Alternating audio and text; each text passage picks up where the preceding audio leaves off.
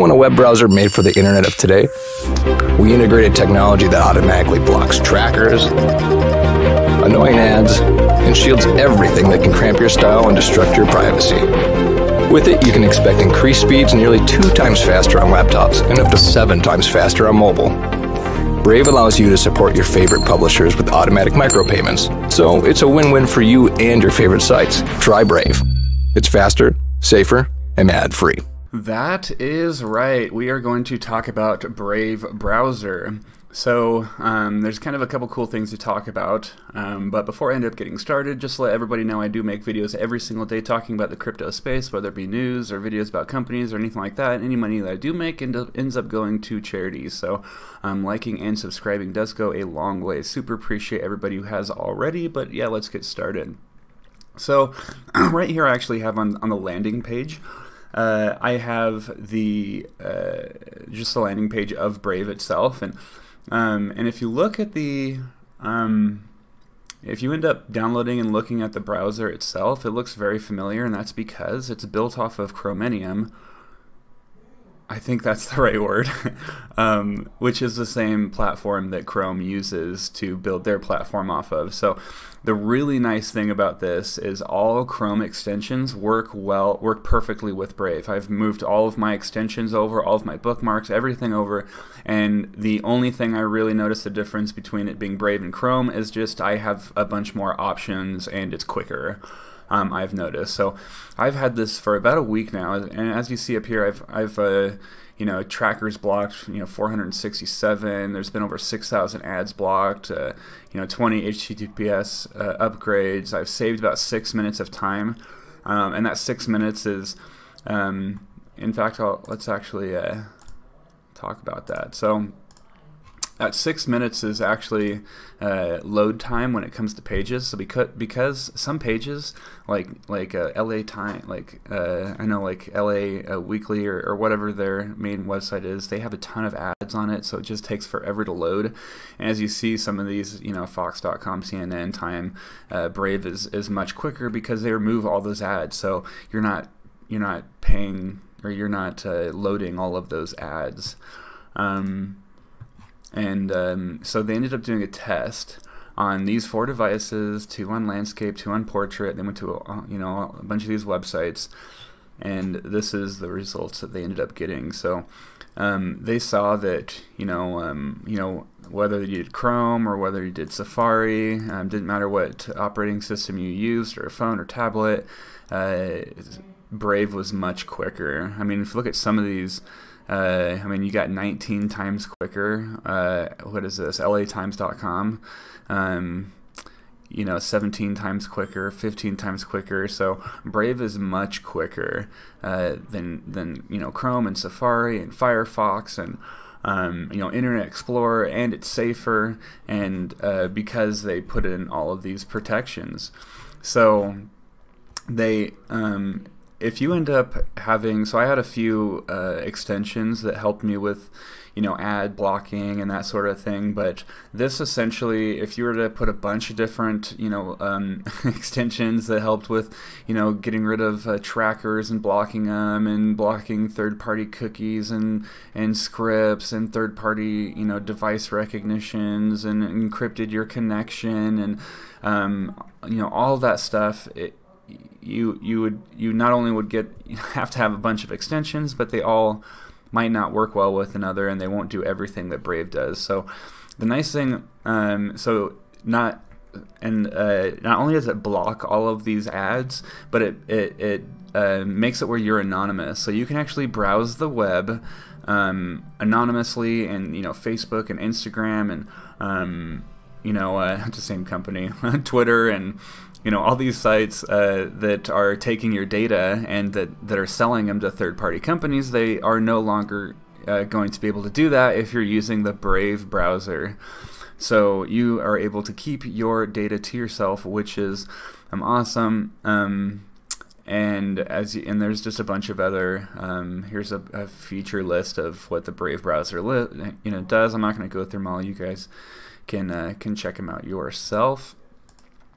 Okay, so there's a rewards program as well that Brave is doing right now. And maybe I shouldn't talk about this because maybe I should talk about this more at the end because I'm kind of bouncing around a little bit. I'll just whatever. Okay, so you can become a creator, and so this is what my let's see. This is what my creator page looks like. I just made it. I was trying to go to my Tumblr site. I have a Tumblr crypto page. I don't know why, but I post on it. I love Tumblr. I'm a Tumblr whore. But anyways. It has my YouTube channel. So since I am a creator and I put myself in the as a creator, if you add Brave and you actually go to this channel of mine on YouTube, you can actually go up and tip me and actually give me basic attention token. So you would essentially, just like I did right now, you'd go up to your browser, there's a little triangle up here, and you would just send a tip. Once you end up, so outside of the creator, you yourself, because you've downloaded Brave browser, there's a way that you can earn this basic attention token. So let's go back to basic attention token. So essentially, basic attention token is a cryptocurrency that Brave uses to help pay creators. So I'll just kind of, from the site, basic attention token radically improves the efficiency of digital advertising by creating a new token that can be exchanged between publishers, advertisers, and users. It all happens on the Ethereum blockchain. The token can be used to obtain a variety of advertising and attention-based services on the BAT platform. The utility of the token is based on user attention, which simply means a person's focused mental engagement. So this was, and you can read these like little stats. They're kind of interesting, but Google and Facebook take 73% of all ad dollar and 99% of all growth. Revenue is recently down 66%. But anyways, there's all this interesting stats down here about it. But look into basic attention tokens, a cryptocurrency essentially that you know is made to like help you know, publishers and you know, get more money and whatnot. But it's a cryptocurrency that you can trade for, you know, fiat or, you know, US dollars or, you know, whatever your currency is. You'll be able to trade for that on Coinbase and other different exchanges. But at any rate, so not only can you in fact, let's just go. It shows right here, Coinbase. Just on Coinbase alone, it's blocking 7 ads. Every single website has this little tiger up here, and you can see what it's blocking. So, kind of cool. Yeah. Here's just a little article. Memory savings in Brave, 33% to 66% in memory reduction over Chrome. So this is also helping out with your memory as well. And if you're using a phone, which by the way, this works on a phone as well. If you're using a phone, memory is way more crucial than a regular computer, although memory is always crucial. But if you're using a phone, you can transfer all of the bookmarks from Brave over to Chrome, from Chrome over to Brave, and then on your phone, on your laptop, on your tablets, everything syncs over. So I essentially just synced everything from Chrome onto Brave on my computer, and then synced my Brave computer to my phone, and now I have Brave, and it's working exactly like Chrome is, and it just makes it so much easier. But yeah, if you go to their team, they just have a insane amount of people that are working on the project. One of the big things I feel like will make or break a company is the people that are running it. It's one of the reasons why I never got into those weird tokens like Substratum and Verge. It's just like the person that's leading it is just like I don't know. But this team seems crap, I gotta log in. Stupid LinkedIn. Anyways, this team is huge, and there's a lot of work going on with this project as well. If you take a look at any of their social medias, they post often. They're often. I just saw a recently post with Cheddar. They teamed up with Cheddar, who's if you know what Cheddar is, then they're a big news organization. And I guess the last thing I'll mention before I wrap it up is the fact that it does private browsing. So you can browse normally if you want. So you can go here and turn off the shield completely. So so there's no protection whatsoever, and this is like browsing in a normal Chrome. Then you can turn on this, and then it has all the ad blockers and all that, all those you know, the encryption and the cookies not being allowed, and all that stuff will be activated. And then you can go up here, and then you can do a new private window, which is just like you know, which is just like if you did a normal private window. And then you can actually do a new private window with Tor, and this actually pops you into Tor browsing, which if you don't, I just typed a random word in.